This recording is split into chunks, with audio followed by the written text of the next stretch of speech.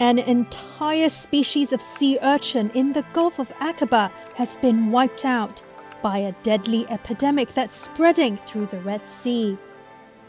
An Israeli research team from Tel Aviv University says this imperils the region's uniquely resilient coral reefs and potentially changes the balance of the ecosystem.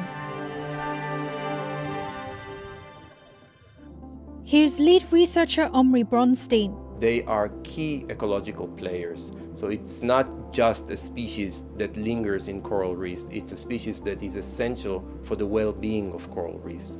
And without these species, as we've seen, this is not imagination, we've seen it happening in front of our eyes, and it is not a good future.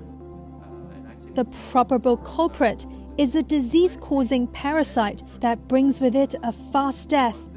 In just 2 days, a long-spined back sea urchin becomes a skeleton with massive tissue loss, according to Bronstein. Some wash ashore dead.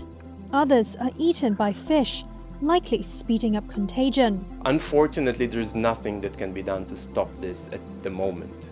What we can do and what we should do is take all actions to try and limit the impact that this disease is having on the environment. The first signs of trouble appeared in the Mediterranean Sea. Sea urchins have over the years invaded the area and made it their home. A few months ago, Bronstein said reports of sea urchin deaths started to emerge from Greece and Turkey.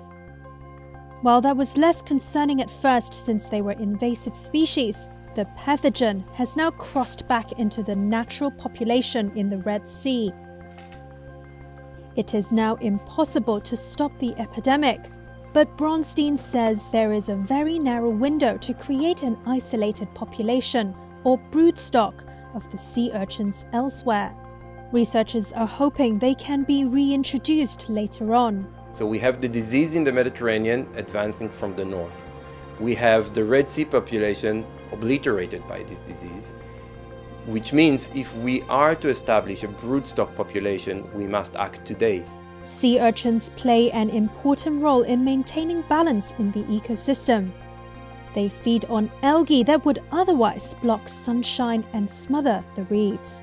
Corals stand no chance competing with algae. That's why we need sea urchins, like we need other organisms in the environment, to keep the balance and to keep coral reefs thriving.